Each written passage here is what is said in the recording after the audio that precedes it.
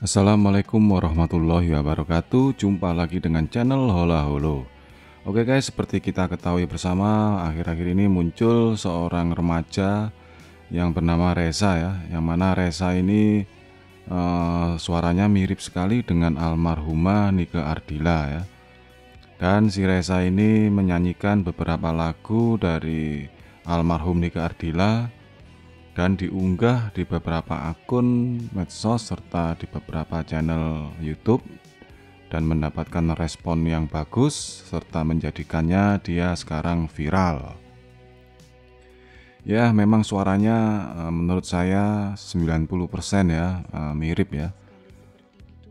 90% mirip, tapi saya rasa nggak semua lagu yang dibawakan oleh Reza mirip ya. Jadi ada lagu-lagu tertentu saja yang mirip ya.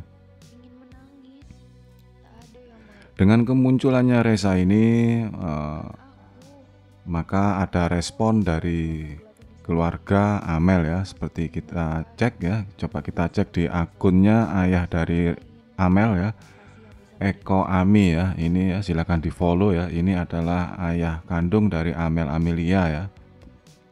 Beliau menulis status ya begini ya. Coba kita baca. Lega rasanya dengan adanya Reza untuk menyanyikan lagu-lagu almarhumah. Tugas Reza lah saat ini.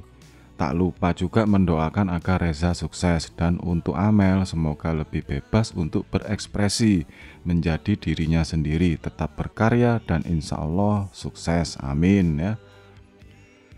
Nah, ini artinya ayah dari Amel ini mendukung sekali dengan kehadirannya Reza ya, karena mengurangi beban dari Amel sendiri ya untuk membawa sebuah nama besar nih ke Ardilla ya. Untuk suara sudah terwakili oleh Reza ya. Nah, ini dari status ini mendapatkan beberapa komentar yang positif ya, komentar yang saling mendukung gitu ya. Seperti ini ya yang ditulis beberapa komentar. Amel tetap akan jadi favorit kami dan semangat buat Amel, sukses. Nah, kemudian ini ada komentar juga ya, tetap semangat Amel dengan dirinya sendiri, terus semangat berlatih, insya Allah usaha yang keras nggak akan mengkhianati hasil ya. Ini saya setuju ini ya komentarnya.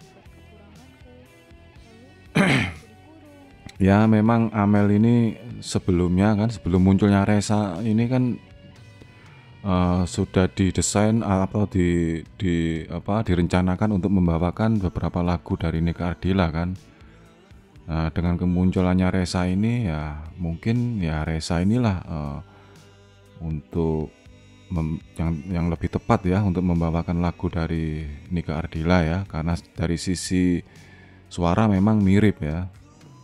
Nah, ini Amel ada komentar yang menarik ini ya. Amel main film anak muda aja, bakatnya ada di situ. Semoga ya Amel. Nah, ini saya setuju ya. Jadi Amel itu kemungkinan bakatnya memang kalau menurut saya di dunia acting ya.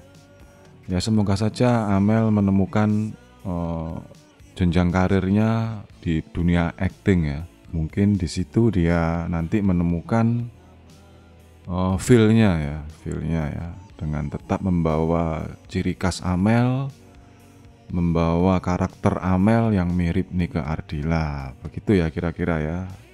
Jadi ini saya ya ketika membaca status ini ya, membaca status dari ayah Amel, maka Bang Hola juga ikut mendukung Reza ya, karena Reza ini juga bagian dari Ardilla ya kalau menurut saya ya, karena suaranya mirip ya. Meskipun sebenarnya banyak juga ya yang suaranya mirip dengan Ardilla ya, tapi mungkin Reza ini yang lebih beruntung ya, karena Reza ini muncul ketika Amel sedang viral gitu ya. Oke guys, sekian dulu ya video singkat review saya.